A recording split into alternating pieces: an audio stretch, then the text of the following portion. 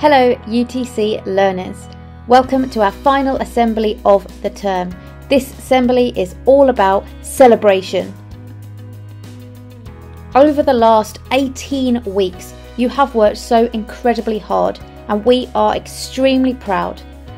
Please sit back and enjoy the next few minutes of this assembly, a showcase of all the work that you have been doing over the last term.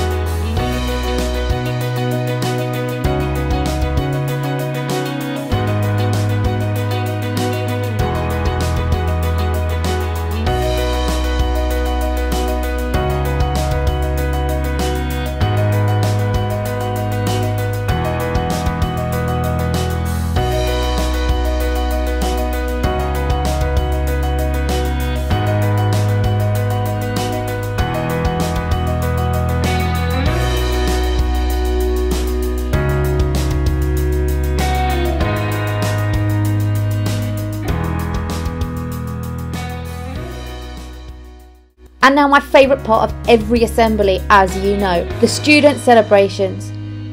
If you remember, we started using Bromcom during May time. So this is the final results of our top scorers using Bromcom points since May. 5th place is a joint one with 277 points. It's Julia in Year 9 and Joe in Year 9. In 4th place with 280 points, it's Max from 7E. In 3rd place with 295 points is Zoe from 7T. In 2nd place with 301 points is Mia in 9A. And in 1st place with a phenomenal 368 points is Ben in 9M. What a fantastic effort to all of you who have been earning those points over the last few months. And our final scoring for our tutor groups. Year 7, 7A got the most points. In Year 8, it's 8S. In Year 9, 9E have been our leaders for the whole time we've been using Bromcom. Year 10, it's 10E. Year 11, still scoring points, even though they finished quite early on, is 11M. Year 12 is 12M, and Year 13 ended up as a draw with both tutor groups scoring the same amount of points. And now our winning tutor groups. This is something we will continue into the new year, obviously with a fresh start. In 3rd place with 1,642 points, 7E. In second place, with 1,739 points, is 7A. And in first place, with an amazing 2,135 points between them, is 9E. Round of applause for those amazing tutor groups. And our academic aces, our final academic aces, have been nominated by the senior leadership team. Claire in Year 8 has tried her very best and asked for help throughout this time of lockdown. Samuel in Year 8 has put excellent level of detail into all of his work. Bracken in Year 7 has continually taken part in the tutor time activities and reminded me every time I've forgotten to put them on. Callum in Year 10 has shown resilience and a positive attitude, particularly when he's returned to school. Tyler in Year 7 has shown high levels of resilience and made a personal leap. Alfie in Year 8 has put in amazing efforts across all of his subjects, and these have been recognised by so many of your teachers. Well done, Alfie. Alfie in Year 9 has put great contributions into his GCSE taster classes, particularly history.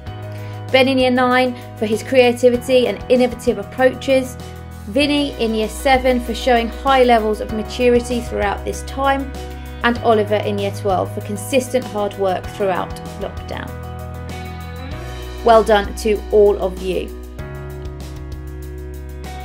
At the end of every module, we ask students to fill out postcards to thank members of staff for things that they've done over the last module. I put this out to our Key Stage 3 students last week and the responses were absolutely phenomenal. Please, over the next couple of slides, pause and have a read of what our students have thanked their teachers for.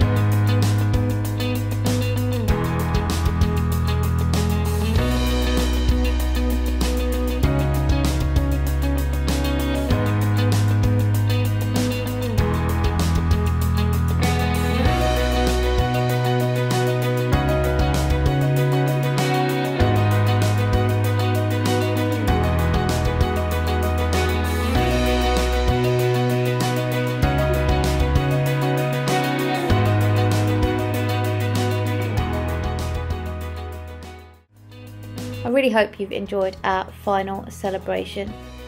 This just leaves me to say thank you so much for your hard work, for your resilience, for showing all of those attributes of the learner profile over the last 18 weeks.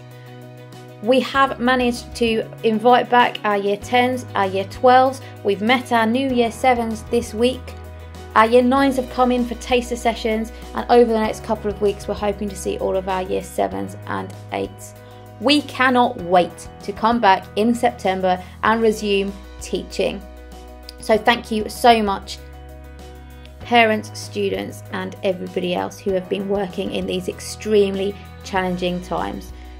This summer, we need you to relax, reinvigorate, so that you can come back in September ready to go.